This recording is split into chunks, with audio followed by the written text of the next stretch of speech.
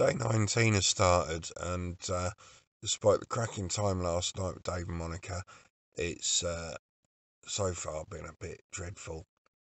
So it took me forever to get off to sleep, and then my ankle really started to hurt last night. Worse it's been, that was keeping me awake. So 2:30, I ended up giving in, taking some codidromol and some ibuprofen and rubbing in ibuprofen gel. I edited most of my video before I turned up here last night. When we finished, I tried to turn the laptop on to do the final bits and get it on and loaded overnight. Wouldn't turn on.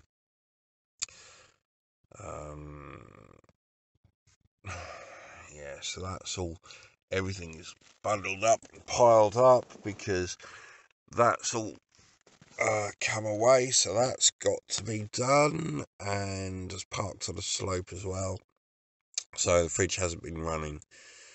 So this morning I've got a lot to try and sort out. I've got to get everything out and then try and refit those units a bit more substantially back onto the brackets and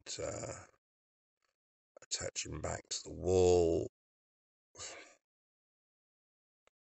before I can do anything.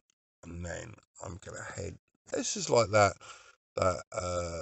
what, American Beauty film, isn't it? Like the cover for that, isn't it? Don't you think? Right, so let's just review the carnage. I've moved everything there. Got the fridge out of the way. So now that's still fixed down at the bottom, but no longer attached to the bottom there. So that plate is okay, just off, and that's now off the side. Let's come forward a bit. These brackets have come out, so the larger screws to hold it there. Excuse me. Right, this has all gone.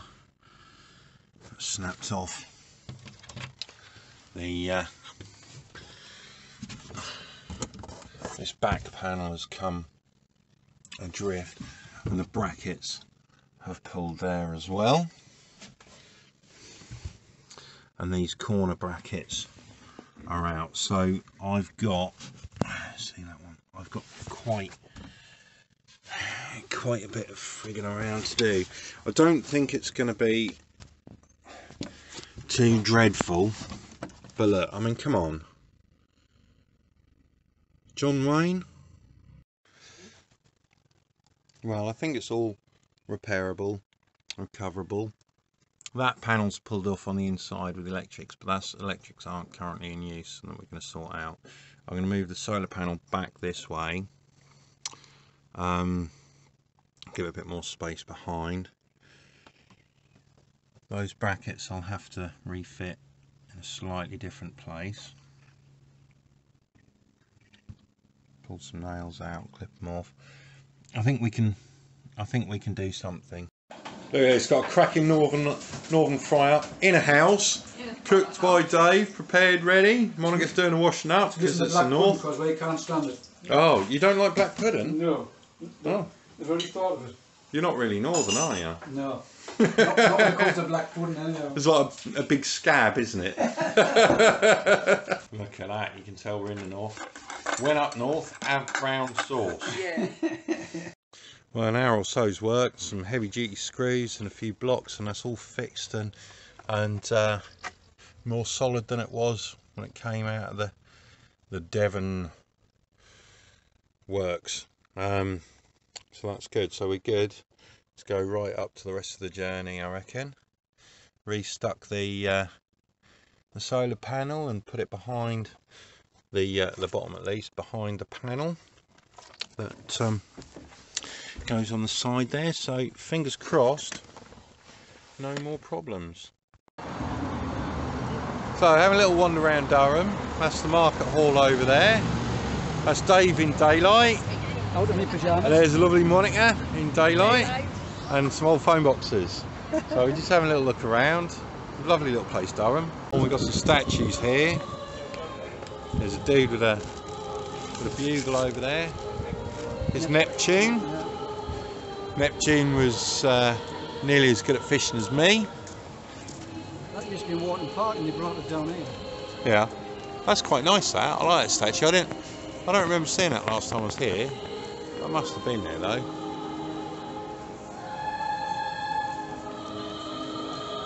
That's quite an impressive statue. But tell me about it. It's Lord Londonderry, that's as much as I can tell you. He's quite controversial because of what he got up to. What did he get up to? Well, he wasn't a nice person apparently. Was he not? You weren't there? And they reckon there's a mistake on the statue because they say the horse doesn't have a tongue. Oh. And that used to be the public toilets. Right. But they filled them in because of naughty things that were going on. What sort of naughty things? Well, have a guess. Did you do naughty things? No. Did you do naughty things? I did some smelly things. Don't be rude. Smelly that's things, dreadful. not naughty things. Hey. That's the town hall. That's where the council went. Now we're a unitary authority. A unitary authority? Yes, but when I was a local councillor. A local councillor? This is the town hall where we had our meetings. Oh. That's riveting. But now it's a unitary authority. It's all part of Durham County Council. Oh, so they don't have meetings now? Yes, but they have in the county council offices. This was for Durham City Council. Ah, right. So now they're in County Hall, which is all around the city centre. But where we parked, they're building a new headquarters for Durham County Council there because they want to be in the city centre now. Okay. Basically, we're just Now you all know that. The plaque on the wall here, the site of the house of Durham's Dick Whittington, Sir John Duck, Mayor of Durham. So he wasn't Dick Whittington then? No, he's famous because he just went down to the river. So why do they call him Dick Whittington if he's not Dick Whittington? Did he have a cat or something? He was the Durham Dick Whittington. Well, no, sorry, that's a bit much. That. Yeah. That's a bit of a. Nah. Look at this, coal shovels. You can tell you're up in the northeast. Coal shovels. Man. Have you got coal in your garden then, Monica? Probably underneath it. Yeah, start digging. Yes. Make a few quid. You'll have to explain to your daughters what coal is, I think, and coal shovels. Yeah. So this becomes more picturesque or less? Or less. Less. Oh, okay. But it's a lovely bridge. I mean, it's lovely. It is, yeah. The cathedral and castle there. Nice picture postcard. Is it? Well, I can't see him. Oh, but that's a lovely bridge over there. I mean, that looks all quite nice. That don't look like troubled water at all, does it? No. So that's very pretty. I used to fish down there when I was a kid. Did you? Did you catch anything? Never. Oh. Just a cold once or twice. A couple of eels. Over there, right over there. Right over there. That's where Dave used to fish. Dave's just bought me some stotties. Tell me what stotties are and so on. They're a large bread roll from the northeast. Right. And that's a huge roll. Yes, and very heavy. Yeah, it's heavy. And what do you do with them? And the word stot is slang in the northeast. It means to throw something or to bounce something. So right. The saying goes that with the original recipe, when you make them at home, not from the bakers, if you make them correctly, you should be able to throw them on the ground and they'll not break or fall apart, and they should actually bounce. But these is made of bakers, so don't try it. Oh, I'll try anyway. They feel soft. I thought they were going to be hard. I bounced a little bit. Ain't broken? No. Brilliant. Thank you very much. Watch this. So down by the river at the bottom of that bridge, and that's lovely. Nice flowers. This time of year, so many flowers about, and it's beautiful. We've got the castle up there, which is currently closed to keep out the invasive germs.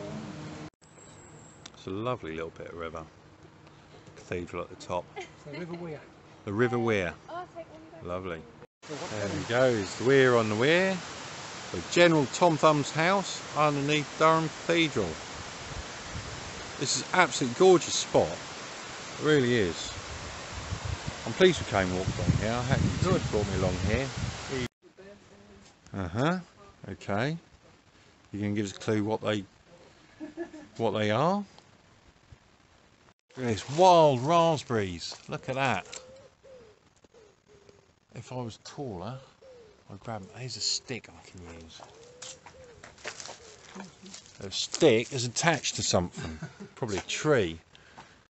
Hey, look at that. It's too close. No, wild raspberry. Oh, that's good. That's really good. Sure. There you go. Dame Elizabeth Bowes, pioneer in the coal mining industry and ancestor of Heysham, Queen Elizabeth II lived here. So Queen's done all right then, coming from a mining village, you know, from mining stock. Got a couple of diamonds. Could have been down pit, getting her own diamonds. Then we've got the delightful Durham Cathedral, which I would go inside and film, except I've been there before. And it's hot, and we can go back to the car, and I'm going to go to Scotland. It's very pleasant driving through County Durham. It's very beautiful. The only problem is the last 10 minutes, including roadworks, I've been stuck behind a tractor pulling a tanker full of shit. Well, I'm driving through Northumberland and I've just passed the sign for Otterburn training area, where I went a couple of times 25 plus years ago when I was in the TA for training, obviously. And Bellingham, where I went to disco. I organised it and we were told we couldn't go. We still went, and I got put on dishwasher duty for the rest of the week while we were staying in Kielder Water, which is nearby here as well. Well, ladies and gentlemen, I've now gone to the colonies and I am in Scotland. And you know what they say about Scotland, don't you? In the words of the great Renton from Train Spotting, played by Ewan McGregor, it's shite, Tommy! Well, here we are, finally in Scotland. I've just crossed the border. I'm now at Gretna, at the services. The first Kentucky Fried Chicken after you cross the border, no less. Right then, my friends, let's have a little bit of audience participation. We're going to have a countdown, okay? 10, 9, 8, 7, 6, 5, 4, 3, 2, 1. Woohoo! 2,000 miles done. I'm just on the Glasgow outskirts, going around the ring road.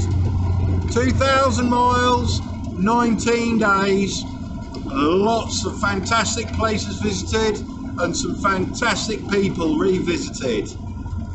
2,000 miles. Get in there, my son.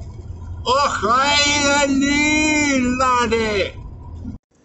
Well there, beautiful boys and girls, it's time for tea up here in Scotland. So I've got my stotty from the northeast, bought by Dave in Durham today for me. Using some of the leftover sausage meat, I've rolled it in flour into little meatballs. Opened a can of plum tomatoes, and I've got obviously a beer. I've got a Cobra tonight, so just got my oil on. Just got to fry off the meatballs a little, get them sort of nice and browned and hot, and then once that's done, put in the tomatoes, a bit of Worcester sauce, some salt and pepper to season it, and then I've cut open the stotty, pop them in like a pocket. Just look at that, isn't that glorious? I'm going to love eating this in a minute. Well, that's all ready to go, and I've put some crumbled feta in and on as well. I can't wait to eat this, so I'm not going to wait. Bye. Well, I'm just about ready for bed. The sun is setting and I'm parked up in a gorgeous location overlooking the Clyde. It's beautiful.